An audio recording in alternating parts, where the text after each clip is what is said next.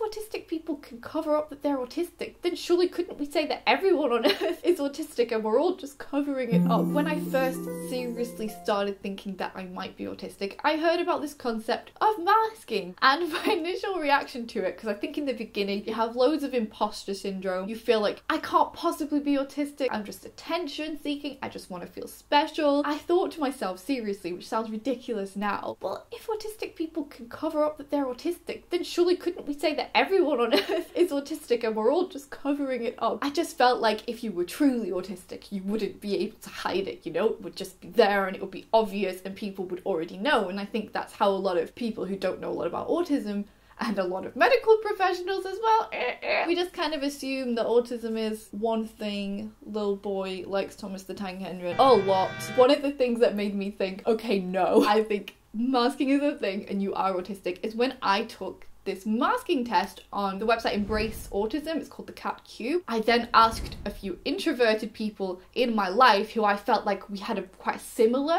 social experience to each other, it seemed like that on surface level, to do the quiz as well, and then we compared our results. And I was like, mind blown. Okay, so I'm gonna do the CAT-Q with you today and talk through my answers. If you haven't done it yet and you're kind of earlier on in your journey of self-discovery, feel free to click the link in the description and do it along with me. So the first one is, when I am interacting with somebody, I deliberately copy their body language or facial expressions. So it's difficult to kind of know when you're answering these questions. Are you answering for like now? Because right now, I've been on this earth for 26 years and I have kind of already, you know, picked up a lot of information about how to socialize. I suppose everybody has to do that to some extent, you know, we aren't immediately born know exactly how to socialize. I just think for some people it's easier and maybe more intuitive to pick it up. It's not like on a conscious level, like you're taking notes almost of how other people interact. But yes, I definitely do still do this. I do quite a lot of mirroring, like consciously in my head I'll be like, ah, okay, they're doing that. I notice a lot of little things that other people are doing with their body or their faces, and then I will sometimes try to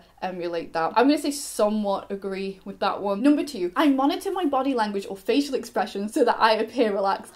That's G, that's strongly agree. When I see that, I'm like, yes.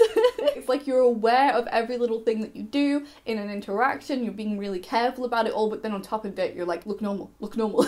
Unless I'm with someone I'm very comfortable with, I don't just automatically feel relaxed. It's a conscious effort to make myself look relaxed. Even it can be people who I get on with pretty well and I really like, something in my brain is like on overdrive. Number 3, I rarely feel the need to put on an act in order to get through a social situation. I am going to say I strongly disagree with that. I feel like I am putting on an act in most social situations, which is really sad to say. It's not to say that necessarily none of myself is in that, but it just feels like everything I do has to be very conscious. So I suppose if I was playing a character, if you were acting in a play, you'd probably be very careful about, you know, what you were doing with your face and your body language and trying to stay in character. And I suppose it is like that. It's like trying to be appropriate, trying to be likable. What would a likable person do? What would the kind of person who is good at socializing do, and having that conscious effort all the time? So it always feels difficult with this one. Have I developed a script for social situations? I recently posted a video about masking and signs of masking and kind of what masking feels like from the inside, and in that video I did say that before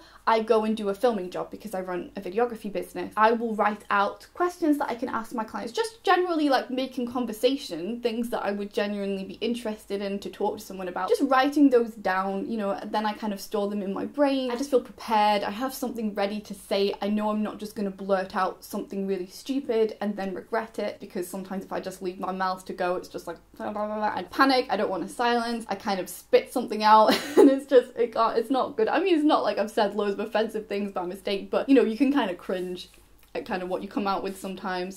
Somewhat agree. I think some people go a bit further with scripting. They full on have like, you know, when I meet someone I must say hello, then I must say how are you. I mean, I also did say in that other video that I kind of made a conscious decision at some point to start saying have a nice day at the end of interactions. So now I do say that when I remember to. So I suppose that kind of is a script as well. Like I've consciously decided it's not like second nature, even though I've been saying it for a while, it still does feel like it's a conscious choice every time I say it. Like, oh yeah, that's a thing that people would say, if that makes sense. You can't really script too much, can you? Because people are going to say things that you've not prepared for, and then it will kind of all crumble and fall apart. I will repeat phrases that I've heard others say in the exact same way I first heard them. So this is kind of like I just said about the have a nice day. Obviously I've heard people say it. I can't remember like one specific time where I heard someone say it and then I went, I'm gonna say that now. And I can't think of like repeating it in exactly the same way with like the same inflections maybe, like other people might do that, I don't know. What do you think about that one? I feel like I need to come back to that when I finish my exam paper and then decide, do I repeat phrases in the exact, it does say in the exact same way I first heard them. I might say somewhat disagree with that.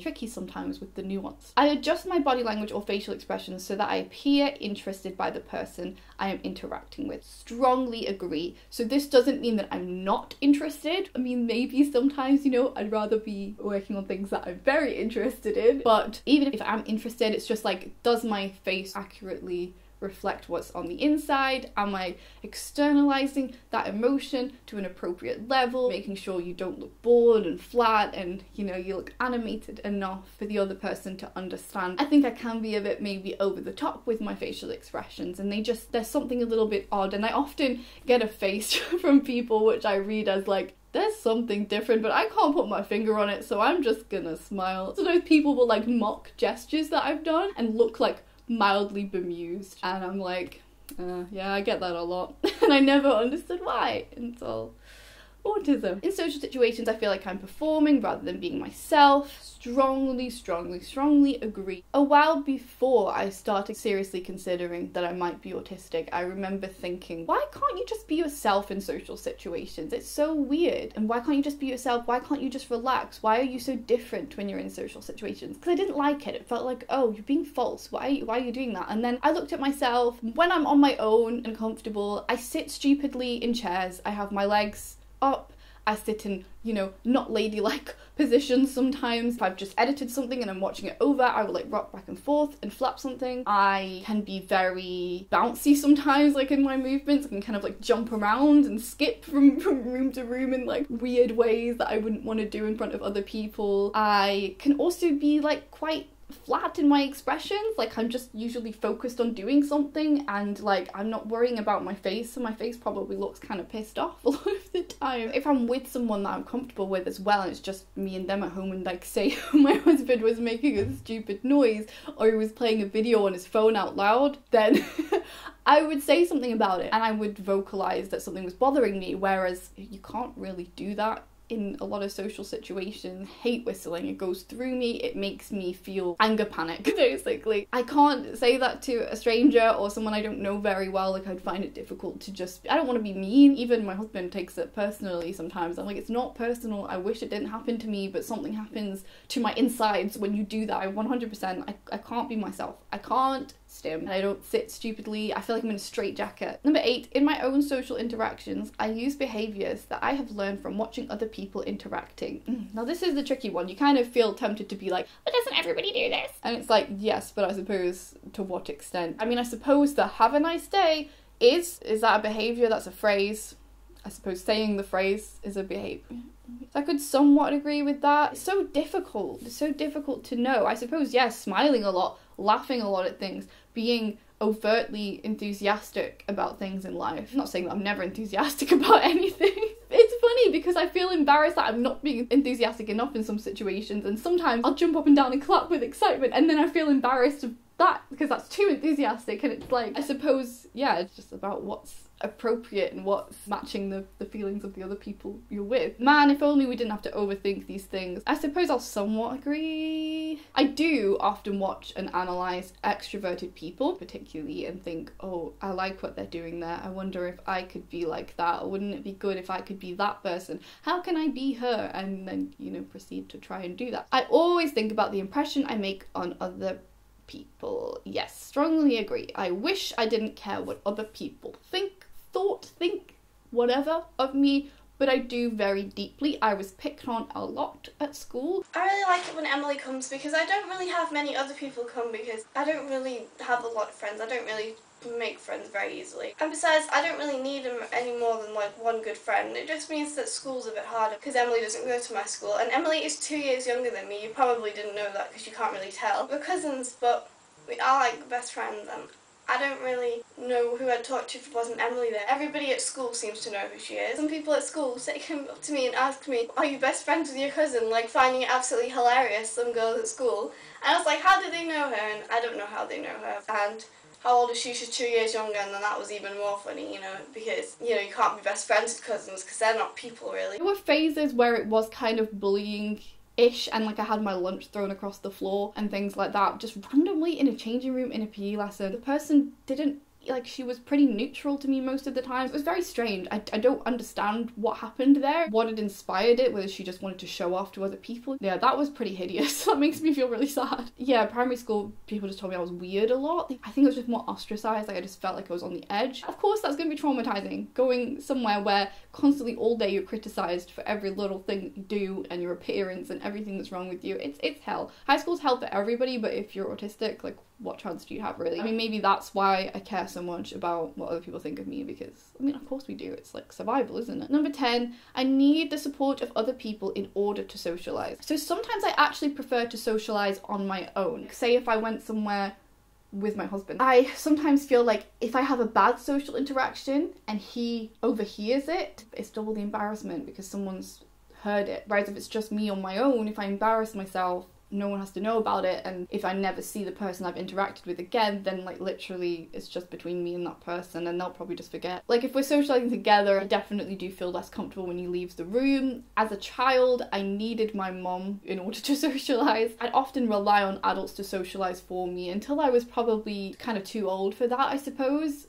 Too old for that. There was a time where I was with my dad and we were at a supermarket and another family member was there. They said hello and I didn't know them very well, and my dad said hello and he spoke to them, and then afterwards I kind of got in trouble because I hadn't said hello myself, and at the time I just seriously hadn't even thought that I was being rude by not saying hello. It just never crossed my mind. I think because my parents were separated, I spent most of the time with my mum. My mum would never have expected me to interact. She often did a lot of things on my behalf and accommodated for me, even though she didn't know I was autistic, which is pretty amazing. She made my life so much easier, and I feel so lucky to have her. Hopefully I can get her on a video. Like, I just felt like my dad speaking was enough. Like, I didn't need to speak. He could do it for me. Now, like, most of the time I would be more comfortable doing things with my husband. I just prefer it because I just like him. I like being with him. You know, we do all my filming jobs. He comes with me, does all the filming jobs with me because we need an extra person, not just to babysit me. Like, he does actually film himself as well. I'm gonna say somewhat agree. Sometimes I do prefer to experience the embarrassment alone.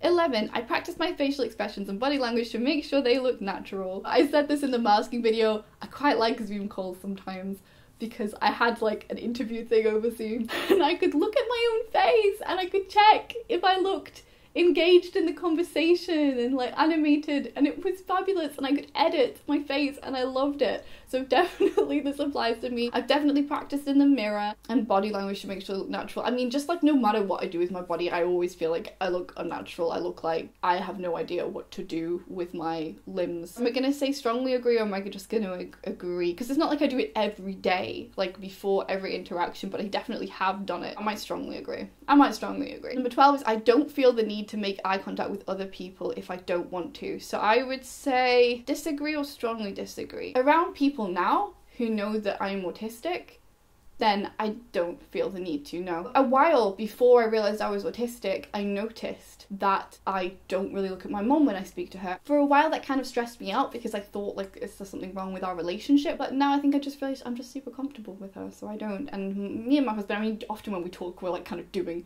household chores.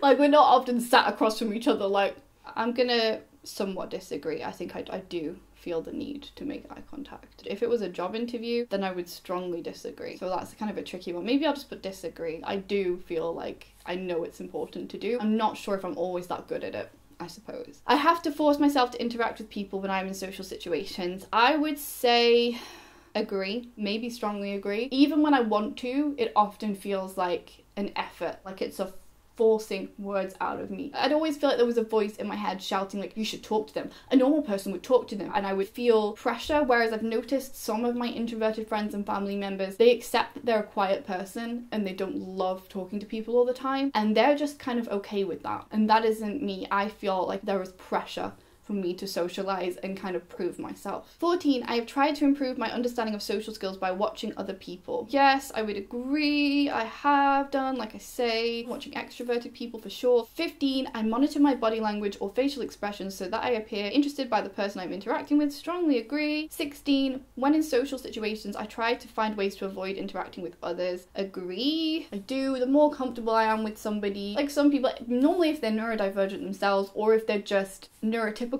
but very, very accepting, warm, kind, and I know them very well, then it's less so. But yeah, there are certainly times where I kind of look for an escape. I would often, in college, I would hide in toilet cubicles for a bit to get some like respite from the whole situation. And I would also go to the library, try and hide in there before I ran into anyone that I knew and then not have to speak to anyone because the library was like silence. I have researched the rules of social interactions to improve my own social skills. Skills? Somewhat disagree. Have I researched the rules a bit on like an academic level? I mean, I suppose I have in terms of like, is it appropriate to wear this in this situation? You know, but I feel like lots of people have done that. So I don't know, I might say somewhat disagree. I don't know if I can think of times where I have researched like, is X appropriate and whatever. I kind of more watch other people and then fumble around and trial and error than actively research it. I have always thought I should read that How to Win Friends and Influence People book. I always thought, oh, you need that, but I've never actually read it, so I suppose nah, I'm going to somewhat disagree. I am always aware of the impression I make on other people. I don't know what that means. Does that mean I always know what sort of impression I made on other people and whether it was negative or positive? Because I'm not always sure and I usually assume it's negative. Or does it mean I'm always aware, like I'm always overthinking it? I would strongly agree with that if that is how it is, so I'll strongly agree because I think that's it. 19, I feel free to be myself when I'm with other people. Strongly disagree. No. Unless they're people I'm very close with, which I don't know if that counts, because they kind of feel like they're an extension of me almost, you know, like that's people I'm very, very close with. 20, I learn how people use their bodies and faces to interact by watching television or films or by reading fiction. So I've never actively taken notes from watching TV programs and stuff. I think when I've read other people discussing masking that they do this on more of a conscious level. I never did that. Is that just because I'm lazy and I just didn't care all that much? But then me and my husband a while ago did a quiz. It was like a multiple choice and we had to say what emotion people were feeling based on their facial expressions. One of those stupid quizzes. We kind of got similar scores. I was a bit lower than his, which is weird because I have a lot of attention to detail, so I'm like, that seems a bit like often, I suppose. Autism. But I would picture if this person was in a scene in a movie, what sort of scene would that be? What would have just happened to them? What sort of music would be playing? And that was kind of my thought process. Whereas for him, there wasn't really a thought process, it was more intuitive, I think. Do I say somewhat agree? 21, I adjust my body language or facial expressions so that I appear relaxed. Strongly agree. When talking to other people, I feel like conversation flows naturally. With my husband, yes. With my mom, yes, although it's probably mostly me talking at her about things I'm interested in. Don't know if you'd call that natural. Natural for me. With people I don't know, I would say strongly disagree. It doesn't flow naturally. It might seem that way from the outside sometimes, but it feels, it's just a different level of consciousness and awareness of what's happening than I think other people have from how I understand it. Obviously, I'm not neurotypical, so I can't ever know what that experience is like. I've spent time learning social skills from television shows and films and try to use these in my interactions. So I'm going to say I might strongly disagree because I don't think I've spent time doing that consciously, and that's what that sounds like to me. Skills from television shows and films. No, I don't think so. In social interactions, I do not pay attention to what my face or body are doing. Lol, I wish. I cannot imagine what that is like. I feel this awful, uncomfortable sense of awareness. Ooh. 25, in social situations, I feel like I'm pretending to be normal. Yes, strongly agree, because I was told my whole life that I was weird and I thought I was just being me, because nobody, until I went to school, nobody criticised me. So why would I have thought I was weird? Score! Let's find out. Is the autistic person autistic? Where are my scores? It says correlations. I thought it said congratulations. I thought it was going to congratulate me. Well done, you are autistic. So my total was 147. Yes! I don't know if that's good or not. Is there a good? No, there's not a good. Compensation, 40. Masking, 55. And assimilation, I can't speak, 52. So the average autistic total score is 124. Passed with flying colours. So compensation, I got 40. The neurotypical typical score is 27.18. Then for masking, I got a whopping 55, and the typical autistic is 37.87. Maybe I was a bit aggressive with my strongly agreeing, but I did feel strong about it. I was like, yes. Assimilation, I got 52. The average autistic score is 44.6, and the average neurotypical is 29. Autistic men don't camouflage much more than neurotypical men. Yes, I feel like when I look at my own family, because I am the only autistic female, yeah, there's a lot more overt, like, stuff that if you knew about autism, you'd be like, I see you. High CAT-Q scores can correlate with social anxiety in both autistics and neurotypicals, with the exception of masking. In autistic people, the total CAT-Q score and the assimilation score negatively correlate with well-being. Oh, the higher your scores are on these measures, the lower your well-being tends to be. Oh dear. I'm quite happy right now. In neurotypical people, all CAT-Q scores negatively correlate with well-being. In autistic people, all CAT-Q scores correlated with depression and generalized anxiety. This wasn't tested for in the neurotypical group. If you like this video, you might like my previous one about how does masking feel from the inside. Thank you. Bye. Have a lovely day.